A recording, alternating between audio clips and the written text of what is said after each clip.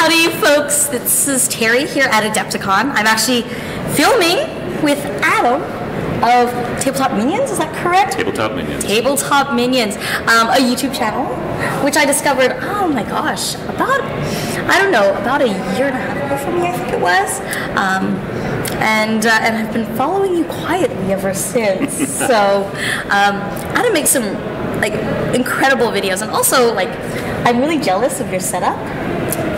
I went to school for photography, and I wanted to start doing more kind of filmmaking kind of stuff, but I'd also been a gamer for a long time. So I thought, well, I can kind of work these two things together. And so I have some lights and a decent kind of idea of how to use them, and that kind of stuff has helped a lot.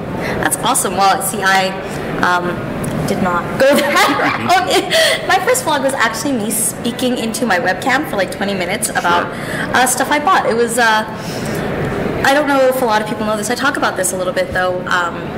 Just generally, how I ended up being a mini wargaming vlogger because I wanted to be a makeup vlogger, but I'm really terrible with makeup. Right. So I thought instead I could talk about all the stuff that I do and all the tricks and hints and the things that I've picked up over the years, and so that's kind of how I ended up on YouTube. Yeah. So what do you do on your channel? How would you describe it for my viewers? I mainly like to talk to people who are starting the hobby, people who are kind of looking down the barrel of, I want to be a tabletop wargamer, but I'm looking at 40 or 50 or 60 or 100 Space Marines or something along those lines, and figure out how can you paint more quickly, how can you get over that hump of well, I'm just not good enough, I don't want to paint, because that can really kind of stop you. Different techniques you can use, things like that, how to get people into the hobby, maybe if they don't want to go with the big army game, they want to go into skirmish. Yep. I mean, there's a lot of stuff like that that is really, in this day and age now, in the later part of the 2010s, you have so many different options now. Malifaux, Bolt Action, Saga.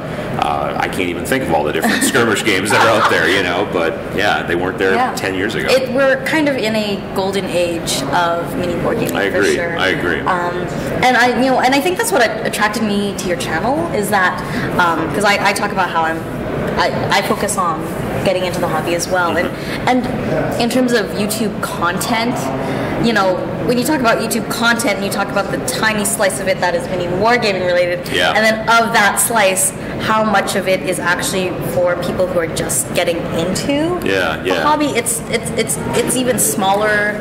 It's like a tiny segment of what's out there. There's a lot of videos out there by guys who are really super good painters, but they assume that you're starting off with an airbrush and that you have the skill to do this and this and this. And I like to do videos where I'm talking about, get 2 different rattle cans and go out and prime them black and then spray them red from above, and then you have this kind of gradient, which you probably couldn't have done with a blend because you don't have the skill because you're just starting. But it makes the next step that much quicker. Absolutely, and I think that's one of the things that those little hints, those little bits of information that it seems obvious if you've been in the hobby for long enough because you've seen someone do it or you've been around these types of conventions, and people are like, oh, how'd you get that done? It was super easy, you did this. Or even just going to enough events where you see the same terrain effects, for example, where you just, here's how you make a crater. You take a chunk of foam and you take some aerosol spray and just spray it in the middle. And without that kind of exposure to that world, especially if you're starting out, because it's not like you have been to a bunch of events or conventions. Exactly, and I talk to people about how they need to go out and go to some events because you do learn these things, and you do meet other people who are playing games that maybe you haven't heard of, and then you can learn about new stuff and meet new people. I mean, it's a social hobby. That's the whole reason 3,000 plus of us are here, I mean, we could just be sitting at home playing video games in the dark against people, over the internet, but that's not what we're doing here. And it's one of those things too, especially if you come from a board gaming and an RPG background, that's kind of different about wargaming. Board gamers, RPGers, they usually have a group of friends that they constantly play with. Pickup gaming is kind of an intrinsically essential part of the wargaming culture. Because a lot of war games, most are one-on-one. Yeah, one-on-one. You know, you play a board game, it's usually, it's best if it's 3, but it's really good if it's 5, that kind of stuff. And in this situation, most war games are one-on-one, and you play against somebody, you go down to the shop with your army, and, there you go. And it gets really boring if you play the same guy with the same army over and over. So it's, in terms of a community that is extremely open, it's one of the most... it's one of the richest networks I have in terms of friends because of the fact that I may have played a guy one game at one event, 3 years ago, and I see him in an event another time. We still know each other. We recognize that experience that we shared together bonds us and binds us. And I think it's one of my favorite aspects of the hobby. Absolutely. Despite everything else we do, it's community for me. Oh, absolutely. I mean, I know guys that I pretty much only see at Adepticon, and guys from Kentucky, and they bring me bourbon, and stuff like that, and we bring cheese from Wisconsin and all that kind of stuff, and it's great.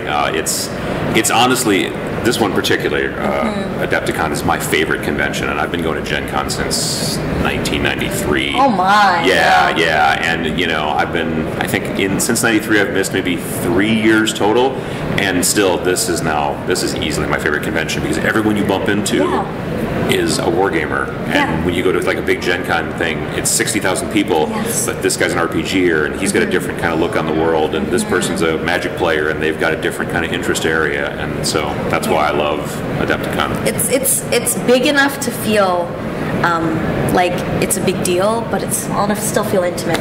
Yeah, and that's a beautiful thing. It's a beautiful thing.